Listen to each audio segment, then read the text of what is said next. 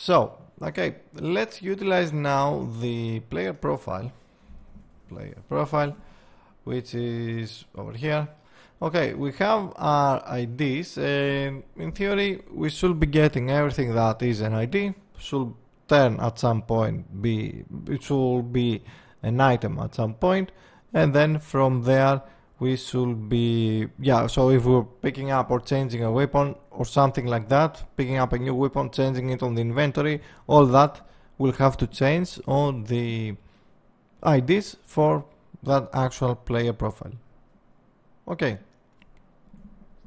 so with that in mind, now we're going to add a few more things over here. First of all, however, we don't want this to be serialized. So because these are scriptable objects, when we're changing things, we don't want them to keep those references. So we're simply going to just create, we can just, okay, let's do this as item, as arrays. Let's say right hand weapons, then duplicate this, right hand weapon items, and then let's say left hand weapon items. Okay, then whenever something happens that changes anything onto our items, we're going to go onto our state manager and set up a flag, and we're going to say public bool items dirty.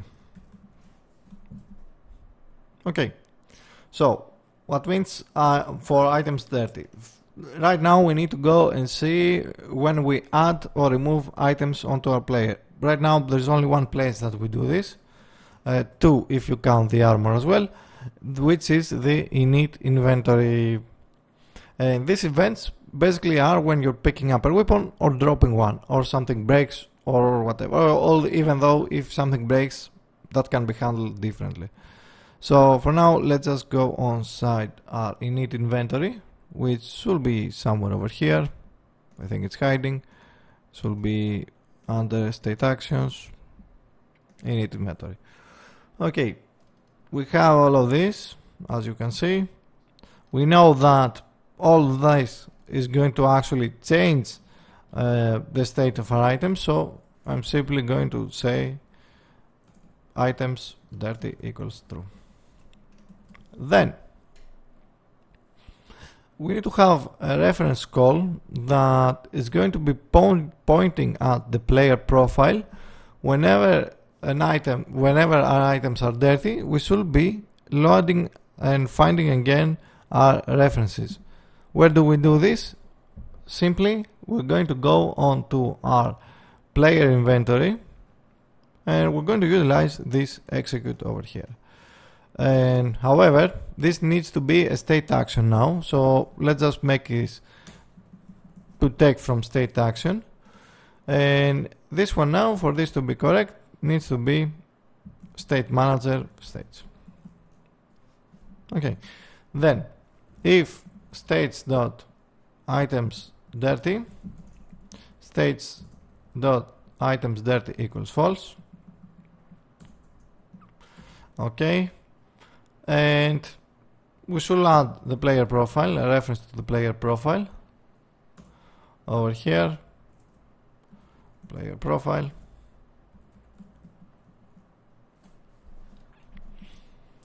And actually, because we are indeed loading them from over here, let's see.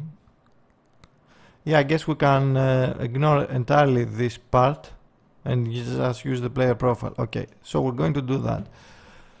So player profile dot right hand weapon items is going to be states dot inventory dot right hand slots. Okay, these are items. Each weapon, though it is an item, so it's going to assign this. Next, player profile, left hand weapon items, states, inventory, left hand slots. Okay, and similarly we can do the same thing for the wear cloth. So let's find where we actually load that, and let's start from the init inventory. As you can see, we create the unarmed weapon, right hand weapon, left hand weapon, spells. Okay, and over here we have the wear cloth item, set wear cloth, which takes the instance. Okay, so we should basically save somewhere the, if we haven't done this already. Okay, yeah, we don't save this anywhere. So you know what I'm going to do? I'm just going to say item and return me the item you have.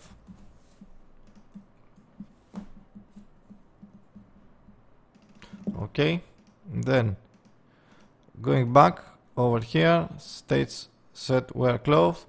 Inside my profile, player profile, I'm going to add another non-serialized field for public item. Let's add this as a list because it's going to be a little bit simpler. Items, not items, armor or clothes, cloth items, whatever. Let's initialize the list. Okay, then back to init inventory, states dot profile dot cloth items dot add set wear cloth, and so on.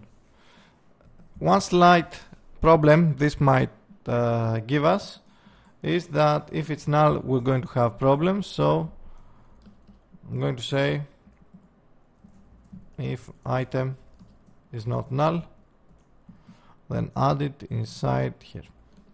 Okay, awesome. So okay, with this we can have a reference to our items.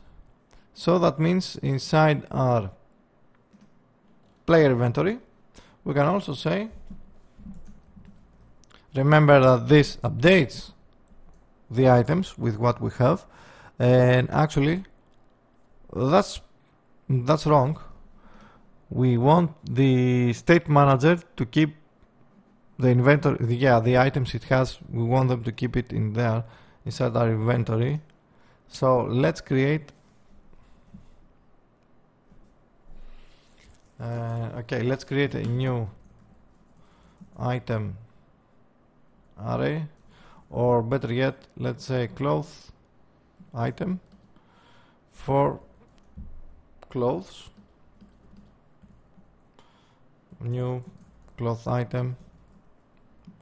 We only have 4, of course. Okay, let's do it like that. Then inside the init inventory, instead of doing this, I'm going to delete this, and if item is not null, and instead of the item, maybe it's better if we return, oops, not this, so wear cloth. Yeah, maybe it's better if we return the cloth item. So let's add this as cloth item, since we are already doing a cast over here, and we're going to say return C, return null. Okay, in inventory then cloth item, if it's not null, then we're going to check for cloth item dot for item dot, let's see, body part. Damn it. Yeah, we need to set this up a little bit better. Damn it. So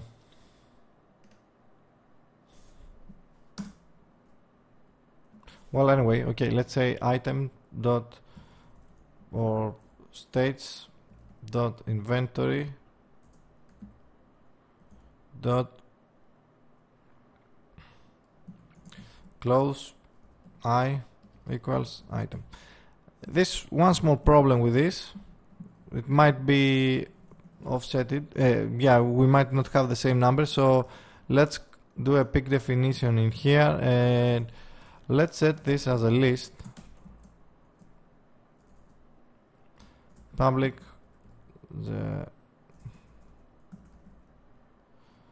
to use a list we need to go and use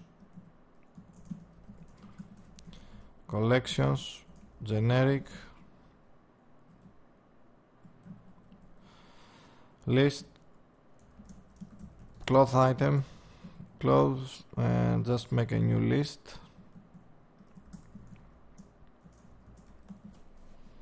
And here, okay, states inventory close, okay, and this needs to be now close item dot add item. Okay, then on to our player inventory, player profile dot cloth items dot clear, then player profile cloth items dot add range states inventory dot close dot, yeah, that's a cloth item and that is simple item and you're having problems casting that.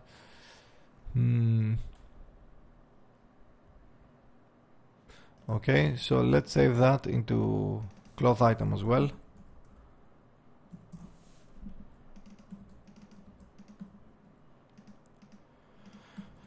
Okay, so we have all of this which works. Now we don't have to take this from the inventory because we have the player profile, which means we can just change this, or let's delete all of this. Weapon items array 6, okay, then we have player profile dot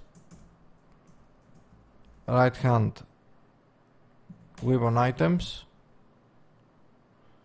okay, weapon items array inventory right hand weapon items, same with this and with this, but this now is going to be left hand weapon items, left hand weapon items. Then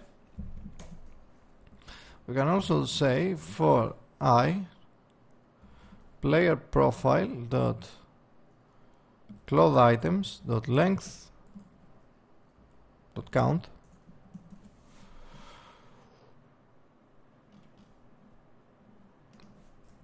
public item array variable cloth items dot items array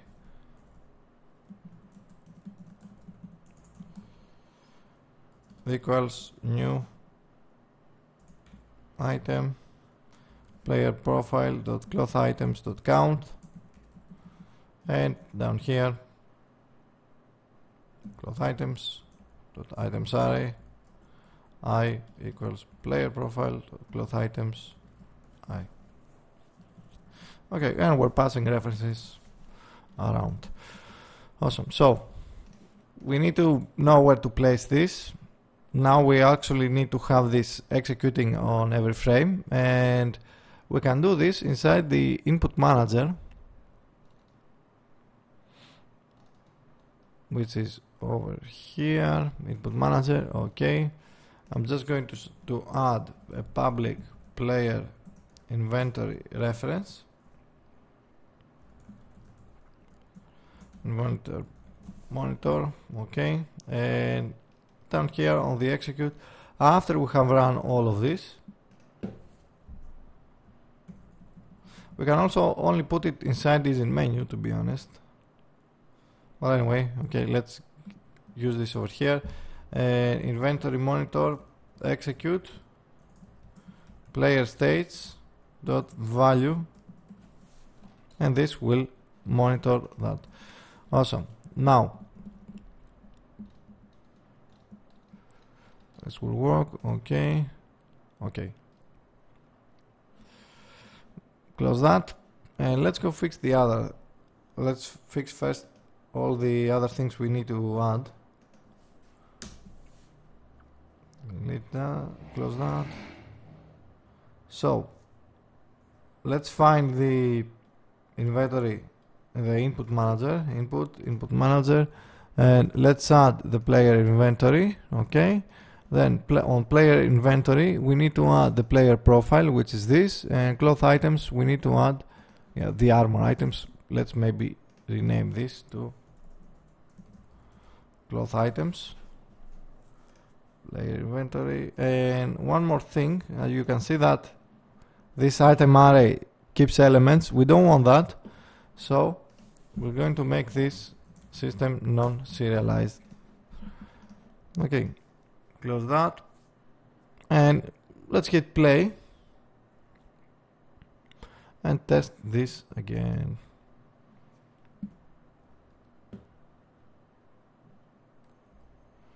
Okay, and we have, for the things we're actually wearing, the cloth that we're wearing, we have the icon. We of course don't have an icon, but if we go and assign the icons now, for example over here, I think helmet 1, well anyway, I'm just going to add some, let's add one of these, let's add the other one. The icons won't really correspond to what we are wearing, keep that in mind. Chest, pants,